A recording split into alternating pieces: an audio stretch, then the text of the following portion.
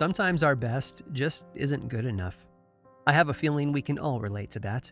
Whether it's a test in school, our performance on a new work project, or a relationship that's not working out, sometimes we try and fail. Take the ancient Egyptian pharaoh Sneferu. He ruled over his kingdom around 2600 BCE, and like a lot of the rulers of his era, he wanted to build. He was interested in breaking new ground, doing fresh things, and setting higher benchmarks. And for him, that meant mastering the pyramid. His first attempt is known as the Medum Pyramid. He had seen what Djoser had tried to build at Saqqara, what archaeologists today call the Step Pyramid, and wanted to improve upon it, but it seems the structure was never fully completed. His second attempt is known as the Bent Pyramid for a very obvious reason. It's much more smooth in its construction, with the large steps replaced with continuous sides, but you can't miss how the angle of those sides changes about halfway up. It's almost as if Sneferu realized that he'd bitten off a bit more than he could chew and became less ambitious. Thus, the pyramid looks blunted, as if someone had squashed it a bit. But on his last pyramid, he seemed to have nailed it. While it isn't as tall as the Great Pyramid, the Red Pyramid has the same classic shape. It looks like a pyramid, which is what he'd been aiming for all those years. It just took him a while to figure it out. Humans are tenacious creatures. We exist because we adapt. We make mistakes, learn from them, and then try again. All of our greatest accomplishments and inventions are a result of that tenacity. The written language, the light bulb, space travel. We people are a lot of things, but persistent is at the top of the list. But every quality has a darker side. Yes, our refusal to give up might have empowered our growth as a species, but it's also driven us to do things that aren't as easy to brag about. Because sometimes that persistence has turned us into monsters. I'm Aaron Mankey, and this is Lore.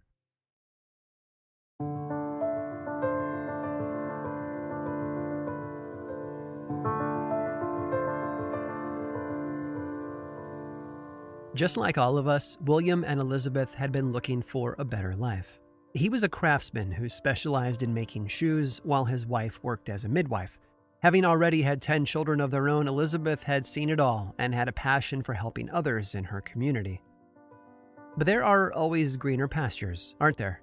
So in 1645, the family packed up and moved west. And by west, I mean they left their home in England and sailed to the New World, arriving in the region north of Boston.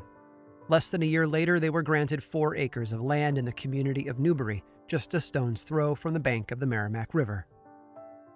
Elizabeth was 30 years old at the time, with a lot of experience behind her, but so much more ahead.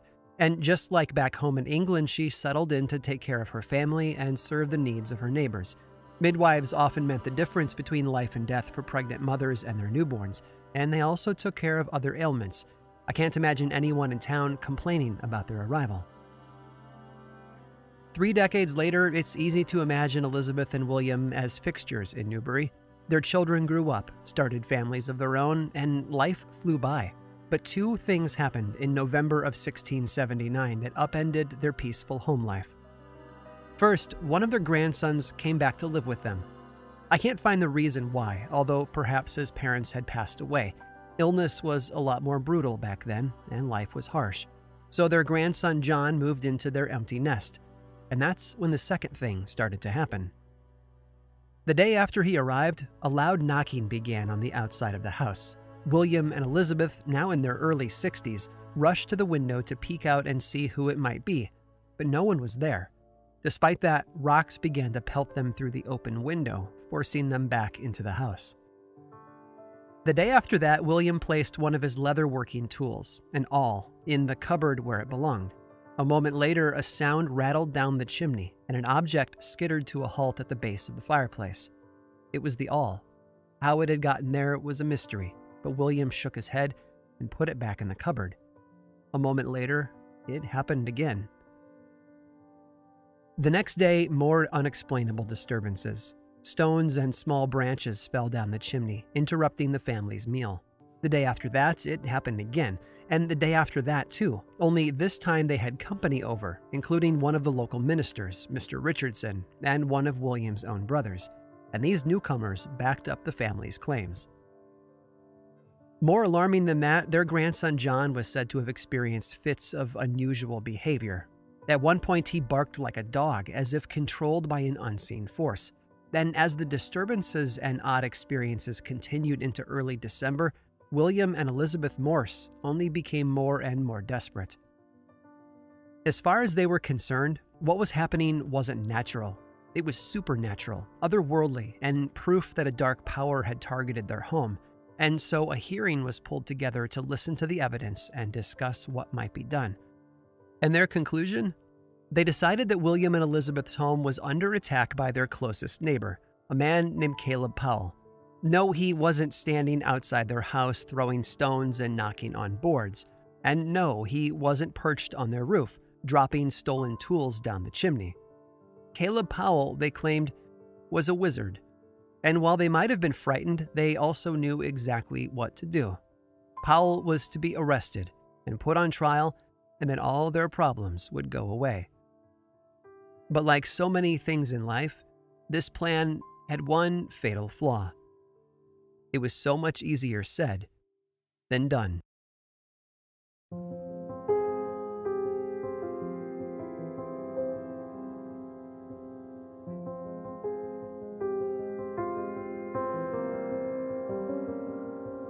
The question was, why? What was it about Caleb Powell that drew the suspicion of the community?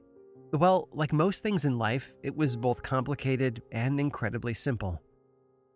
First, Powell had recently had some sort of argument with William and Elizabeth Morse. During that week in November, when all of the unusual things were happening in their home, word about it spread throughout town, and Caleb Powell, being their closest neighbor, decided to pay them a visit. His reason was actually very charitable.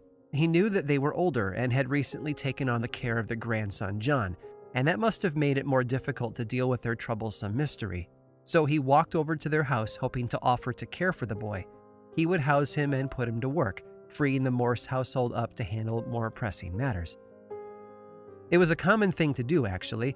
Many families did what was called lending out children, but most of the time it was a young family with able-bodied kids sending them to the home of an elderly farmer to provide extra hands in the field or around the house. But here it was a man offering to take a child off the hands of an elderly couple in order to grant them a bit of peace. But when he arrived, he never had the chance to ask.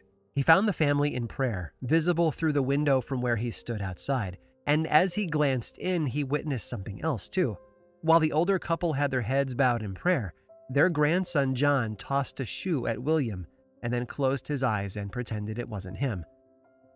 One would think this was good news. Powell had proof that the mysterious disturbances in the house were most likely the work of a bored child, but William and Elizabeth didn't want to hear it, so they sent him away, causing bad blood between them. The second reason Caleb Powell was suspected was more complex.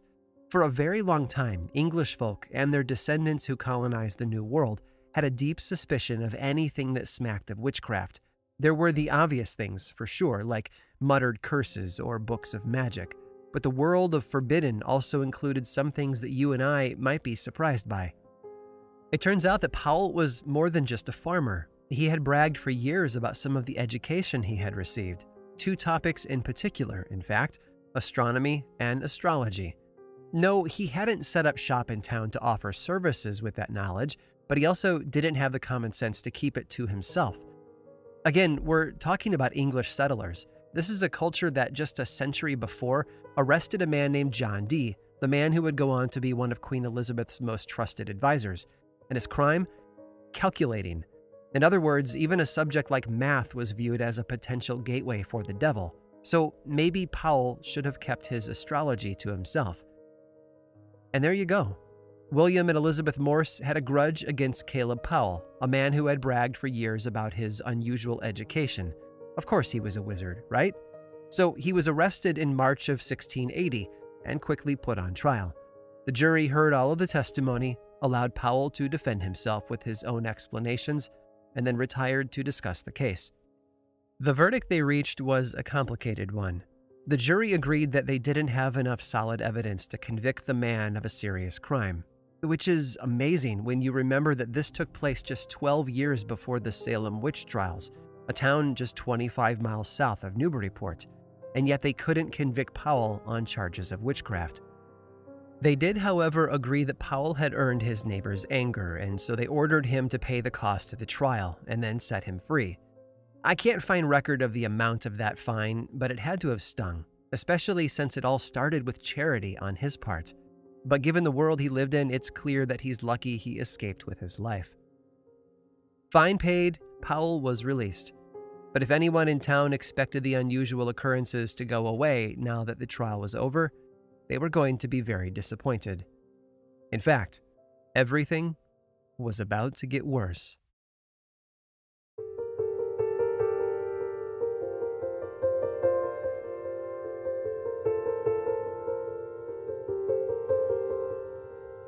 It would have been nice if Caleb Powell had been right. After all, he had claimed to see the grandson throw a shoe at William. It should have been safe to assume that the boy was behind all the other disturbances as well. But assuming is never safe, is it? Instead, after Caleb Powell walked free, those disturbances continued, but they also spread farther than the Morse home, making it less and less likely that the grandson was the one responsible. And the things that started happening were also more difficult to blame on a boy throwing things when no one was looking. Some of the claims came from local farmers, insisting their livestock had been bewitched. Jonathan Haynes told the authorities that his oxen had mysteriously refused to do any work, and Joseph Bailey told friends that his cows stood as still as statues in the field and wouldn't move. Frustrating, yes, but easy for our modern minds to dismiss. More difficult to explain was the sudden uptick in sickness throughout the community, and Elizabeth Morse, being a midwife with decades of experience, was called to most of them to offer whatever care and advice she could. But that's when the deaths started, and with them a rise in suspicions. After all, those deaths were only happening in the homes that were visited by Elizabeth. The Ordway family was one of the first to experience loss when their infant suddenly passed away. So too did a child from the Goodwin house. Local woman Mrs. Chandler also became ill, but after a visit from Elizabeth Morse, she took a turn for the worse, and then she did something very odd. She nailed a horseshoe on the outside of her house directly over the door as counter magic to prevent the midwife from returning. And it worked. Soon enough, the rumors began to draw from a more fantastic well. John Gladding claimed that he saw Elizabeth at 2 o'clock in the afternoon as plain as day, but only her top half, just sort of hovering over his property. John Chase swore that he watched Elizabeth enter his house in the middle of the night by climbing in through the keyhole. One man, Jonathan Woodman, was so spooked by the sight of a black cat one day that he struck it with his walking stick. Later on, he learned that the local doctor was called to the Morse house to treat Elizabeth for an injury. It was proof enough for most people. The black cat had either been her familiar or Elizabeth herself in her animal form. All of these accusations added up to an easy arrest warrant. Elizabeth was taken into custody by the authorities, and a trial was organized a short while later. Many of those neighbors who had reported unusual things showed up to repeat those claims for the record, and that list of witnesses included an unexpected name: Elizabeth's husband, William. Now, it would be easy to assume that he turned on her. That sort of betrayal happened all too often in witch trials throughout Europe. But from what I can tell, it seems more likely that he had been asked to come to the trial and tell everyone about those original disturbances from the previous November. It was the court, and not William, who tried their best to connect them to Elizabeth. Given all the testimony, the trial was brief and laser-focused. On May 27th, Elizabeth Morse was given her sentence by the governor. "Elizabeth, you are to go from hence to the place from which you come, and thence to the place of execution, and there be hanged by the neck till you be dead. And the Lord have mercy on your soul." A week later, though, in a sudden change of mind, the governor issued a reprieve. They would keep her in jail, but look over the evidence once more with less of a hurry, and that bought William Morse a chance to start working on his wife's freedom. He began to petition the governor over and over for her release. To William's credit, he never gave up. Over the course of the year between her arrest in May of 1680 and the following spring, he returned time and time again to the governor, begging for her to be set free. And finally, in the middle of 1681, it happened. Well, sort of. Elizabeth Morse was set free, and her execution was canceled, and all of that is good news. But for the rest of her life, she was ordered to be on house arrest. Specifically, she could not travel more than 16 rods, or about 264 feet, from her own home without the escort of a pastor or a deacon from the church. But at least she was home. She had survived an extended period of time in jail in an era when many people died from the horrible conditions there. Jails in the late 1600s were not very comfortable, and winters in New England were just as harsh back then as they are today. It's easy to forget that 20% of the people who died during the Salem witch trials weren't executed, but simply killed by their time behind bars. So Elizabeth's survival is an unexpected triumph. But that joy was short-lived. Less than 2 years after securing her freedom, her husband William passed away. Elizabeth would go on to live another 7 years, finally passing away in 1690. And today her mark can still be felt in town. The area of Newbury that they lived in was closest to the river, and in 1764 it became its own town, Newburyport. And if you visit Newburyport today, there's a plaque near their old property, close to a busy Starbucks, that tells anyone passing by about her tragic story. And the message on her gravestone adds a layer of emotion, especially for a woman who spent her final years living as a prisoner inside her own home. Convicted as a witch by her community, may she rest in peace beyond these walls.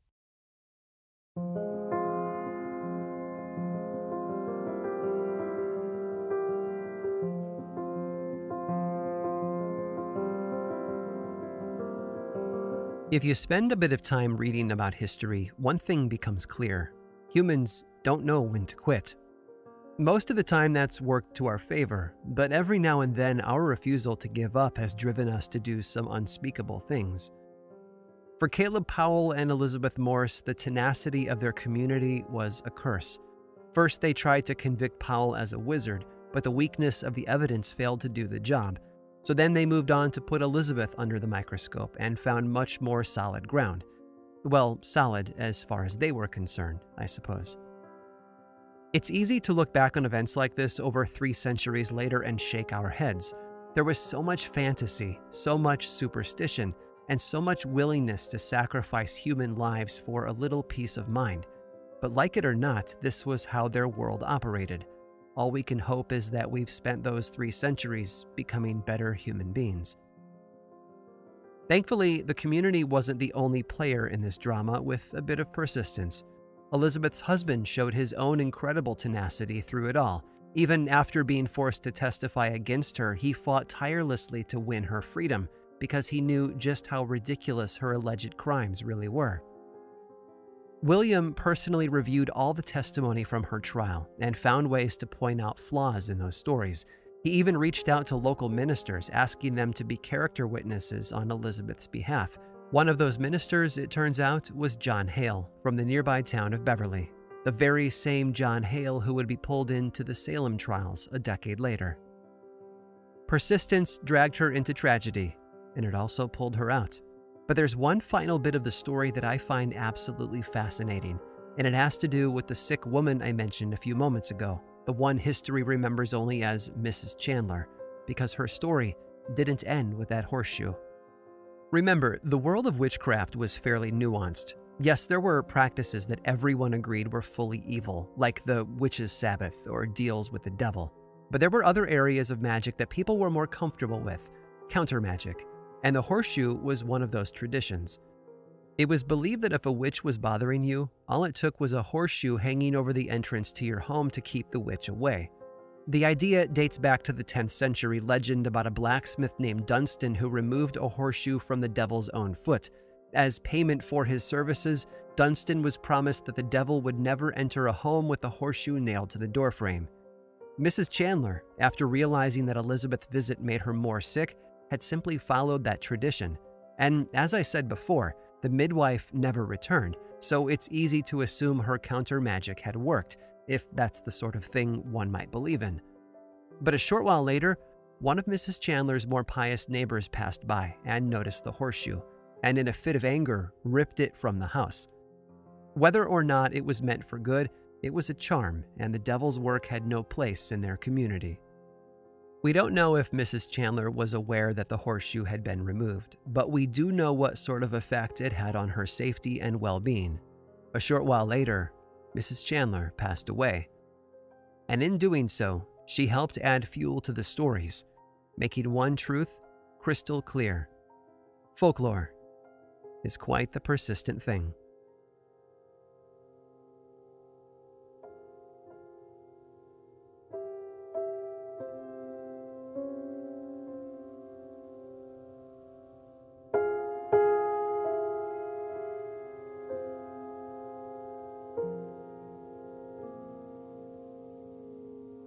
Stories of witchcraft have a lot of texture. Sometimes they show us the worst in humanity, or reveal how firmly those lives were guided by superstition. But I found one more story that promises to do more. Stick around after this brief sponsor break to hear all about it.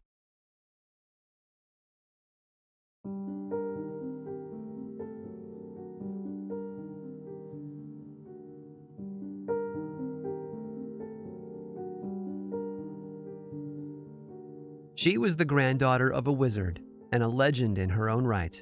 But looking back, she probably saw that coming. Mary Diamond was born in 1736 in Marblehead, Massachusetts. Like a lot of the craftsmen at the time in New England, her father made shoes. It was a trade that would persist until the Industrial Revolution, when factories took over what cobblers once did alone. Her father was normal compared to his own father, the legendary Oholiab Diamond. That man was said to be a wizard and could often be found standing in the local graveyard, high up on a hill where he could see the ocean. When storms blew in, he would stand up there in the rain and cast spells that saved the ships and the sailors who manned them. It was a gift he claimed to have inherited from his own grandfather, and so on down the line into the depths of the past. So while Mary was raised in the normal home of a common shoemaker, there was always that hint in the background that she was special, that she was born to do something greater.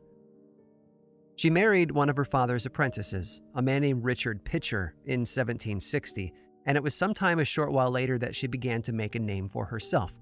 Now, I'm going to stop here for a moment and warn you. If you do some internet searching, you're going to find her portrayed as a haggard old woman with a twisted face and a bent nose. You know, the typical image anyone conjures up when they think about witches. But Mary Pitcher was not that woman. And she didn't even go by Mary. Neighbors and customers all called her Moll Pitcher, and Moll, they said, was beautiful. She's described in early accounts as tall, thin, dark-haired, and elegant, and despite growing up in an era when women did not attend school, she could read and write and sign her own name, and had a way of absorbing knowledge that gave her more power than any magician could have claimed. Still, her true claim to fame was as a prophet. Folks would travel to her house in Lynn, a house that sat at the foot of a cliff called High Rock, to discover their fortunes. She charged for her services and helped a great number of people during her lifetime. But she did more than help lovers find peace or offer advice to businessmen. She earned a reputation as a witch. Now, these are rumors, so keep that in mind. But they're part of the legend of Moll Pitcher, and that means I get to share them with you, grain of salt and all. Whenever a ship wrecked off the coast of Lynn, people whispered that Moll Pitcher was to blame. Then again, they also claimed that she often warned sailors against leaving port. She did this so often that captains would have to recruit men from other cities where Moll's message hadn't yet spread.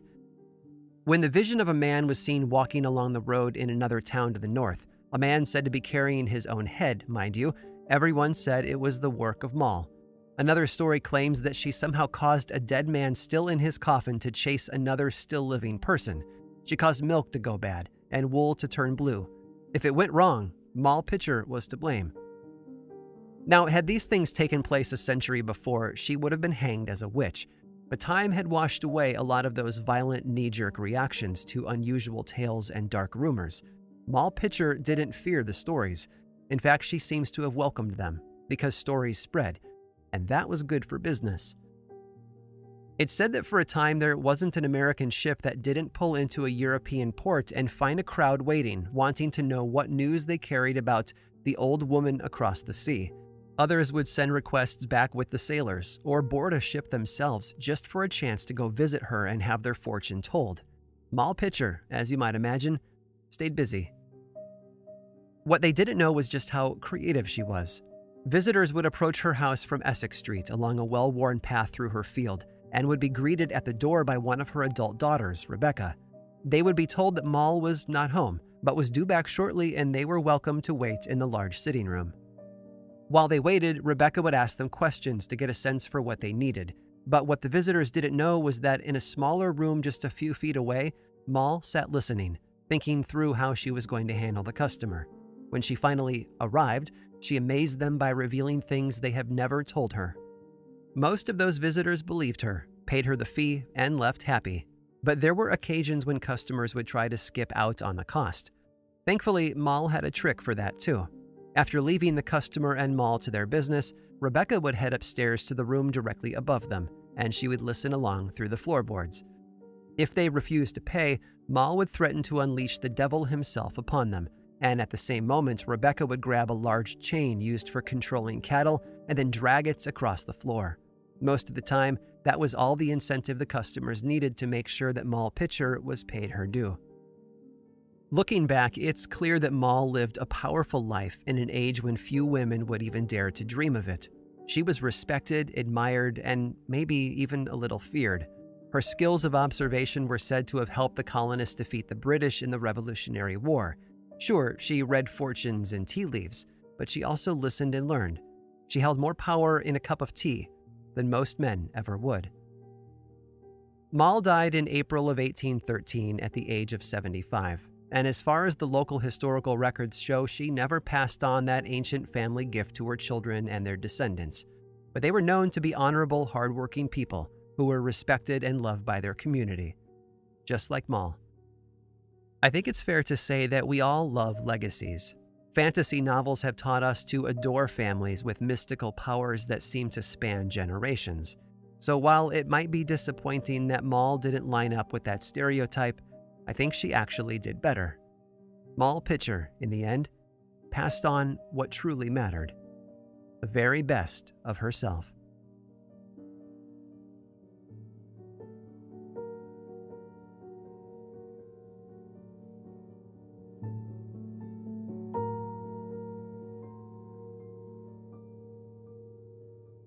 This episode of Lore was written and produced by me, Aaron Mahnke, with research by Ali Steed and music by Chad Lawson. Lore is much more than just a podcast, though. There's a book series available in bookstores and online, and 2 seasons of the television show on Amazon Prime Video. Check them both out if you want more lore in your life. I also make and executive produce a whole bunch of other podcasts, all of which I think you'd enjoy. My production company, Grim and Mild, specializes in shows that sit at the intersection of the dark and the historical. You can learn more about all of the shows we make and everything going on over in one central place, grimandmild.com. And you can also follow this show on Twitter, Facebook, and Instagram. Just search for Lore Podcast, all one word, and click that follow button. When you do, say hi. I like it when people say hi. And as always, thanks for listening.